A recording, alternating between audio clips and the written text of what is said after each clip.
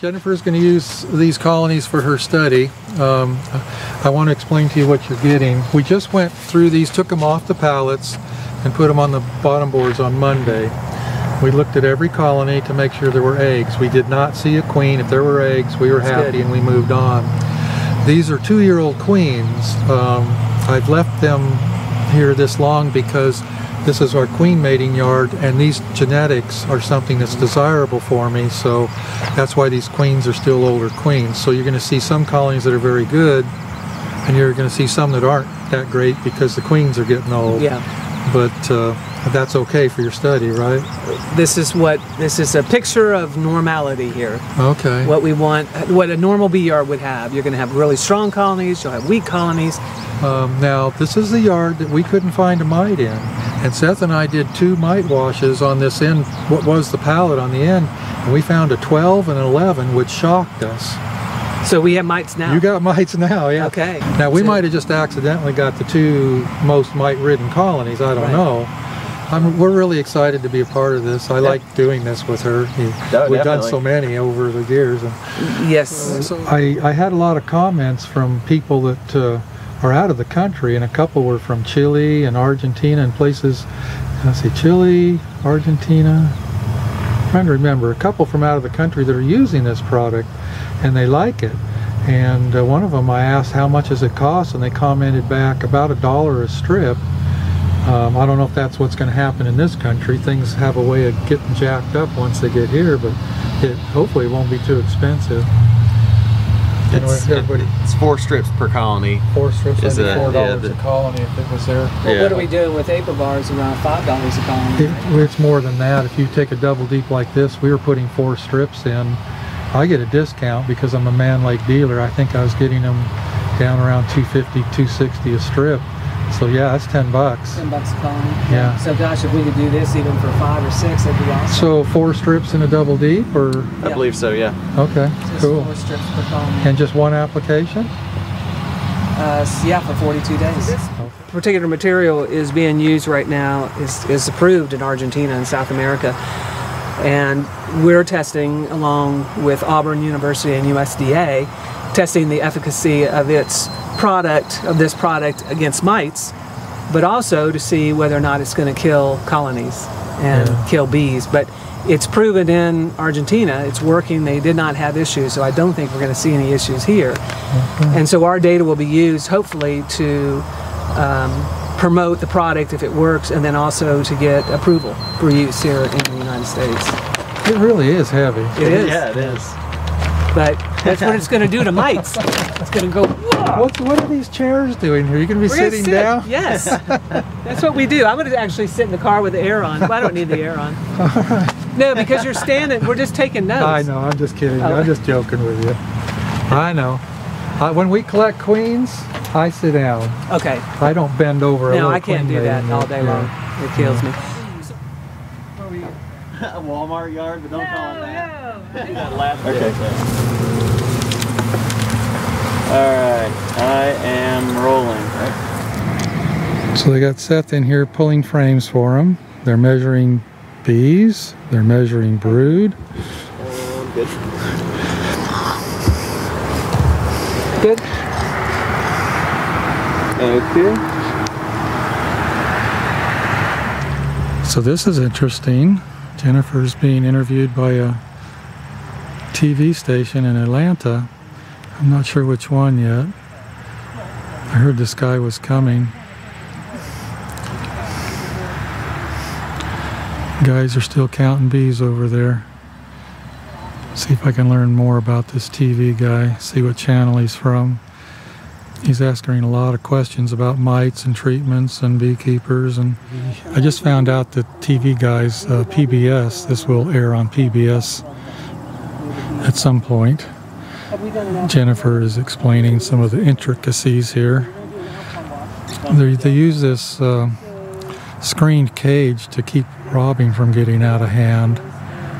There's a complete dearth here, and they have these colonies open for a good while, counting every frame of bees, every frame with brood on it, and so on. And if they didn't cover themselves up with this cage, robbing would just get really out of hand.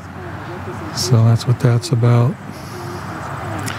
Anyway, she's showing the PBS guy how they do alcohol washes and count bees and all of that stuff. Mite population reached the economic threshold. This is a really important number because this tells me as the beekeeper I need to treat. The mite numbers are going to keep growing and getting higher, and the percent infestation rate is going to continue to get higher, and this colony is going to slowly die. And the virus titers will explode, and this colony, you see all these bees now, if we don't do anything, in a couple of months there may only be a couple of frames left of bees, and another month after that the colony will be completely dead. Does that make sense? Yes. Does it make sense to you? That explained it. Yes. Yeah. Oh, wow. And you're sitting there going, thank Can I you. get you to smoke it again? Yeah. Get it real close. Yeah, right there. There we go. We use the smoke Thank to kind of calm the bees. What it does, it diffuses the alarm pheromone. Oh, wait 1 second. Sorry. All right, go for it. So we use the smoke to calm the bees. It diffuses the alarm pheromone. So what we've done is we basically took the roof off their home and then broke into their home. And so the worker bees have a gland that produces alarm pheromone, and so they basically release that pheromone, telling all the other bees in this box something is wrong.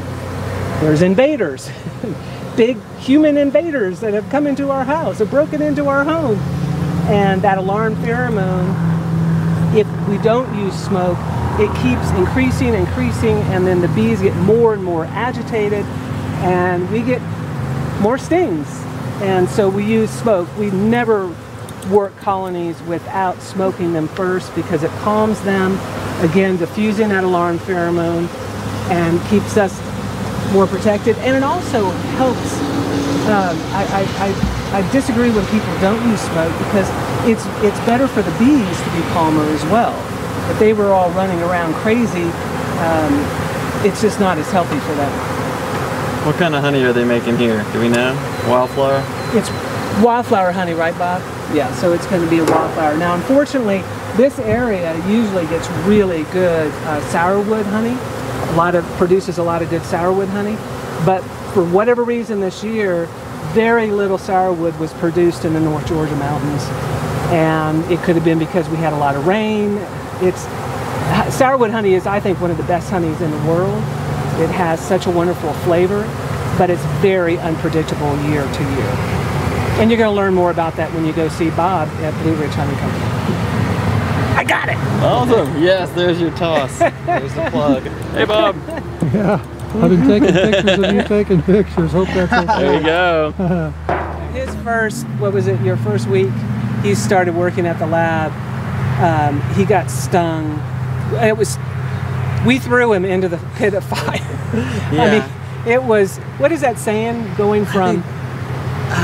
Ian went from 0 to 100. Yeah, 0 to 100, like never been really, well, he did a little bit of beekeeping. Just in high school, like high school, right. a little bit, but not really anything like this. But nothing, and then to full-on colonies were stinging, we were doing colony assessments, and you were getting stung on your back, and it was getting stung My right ear. here. Do you Oh, really your want to ear? be a beekeeper? Yeah. And that's he's part hung of it. out. This is always a test. We always know, and actually, you know, we bring in students, and if they come back the next day, they're good. They come back.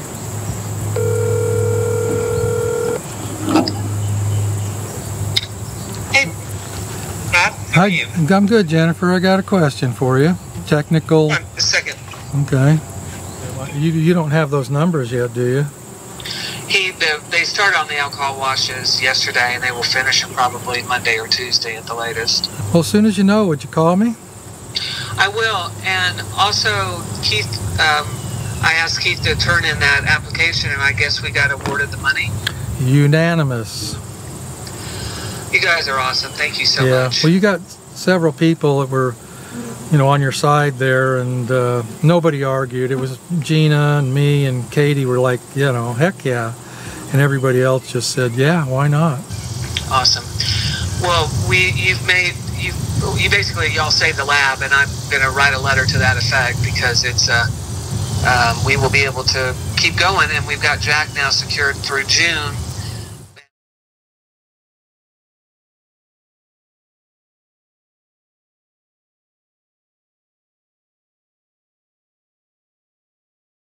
Oh, now you did see the numbers on the initial alcohol washes, correct? I got Jack, the sheet, and I'm embarrassed to say I haven't even looked at it yet because I've been so extremely busy. Oh, okay. But tonight I'm going to take a look at that, yeah. They're high. So Yeah. you did get bombed. You had to. I had to get because bombed, yeah. If you were at 0 2 months ago, there's no way you were up at 35 mites. So some of them actually had 35 in them, I think one was 35, 36, yeah. but generally 15 to 20. Yeah. Well, that's still extreme for just 2 months. I don't know how that could have happened without them tearing up somebody else's bee yard or something. Yeah. Yep. Okay, thanks. Talk to you soon. All right, Bob. Bye. Okay, so that's about Jack. Went to our bee yard up at Clayton yesterday and did an alcohol wash, or he collected alcohol wash samples on all the colonies that are in the study, and we're going to get the numbers on that pretty soon. Something very weird happened at that bee yard, and we don't have an explanation. We have a theory. That yard was giving us a bunch of zeros in alcohol washes in late May, and now here in early August, well, it was, yeah, early August, we were getting what you might have just heard on here. We were getting 15, 20s, and even one had a 35. And our theory is that our yard tore up somebody else's bee yard that was crashing. The only thing I can possibly think with numbers like that in just 2 months is that our bees tied into some mite bomb somewhere. I know of at least 2 bee yards in the vicinity that are within striking distance for our bees.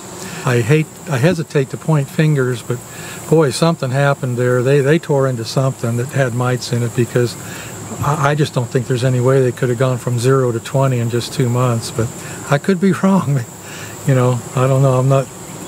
Who knows? I don't know. Even Jennifer agrees that that's just too fast of a climb in mite number. Something occurred there, and we just don't know what.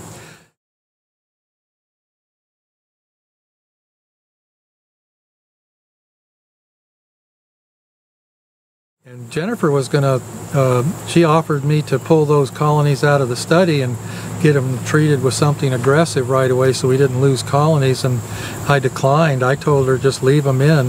If this stuff works, this is going to be a really good test. If anything's going to test them, it's going to be those kind of high mite numbers, and I'm willing to take a chance on losing some colonies in order for her to really test this stuff. So we'll see what's going to happen. According to her, next week we're going to have the numbers of the 2-week mite count, 2 weeks into the study.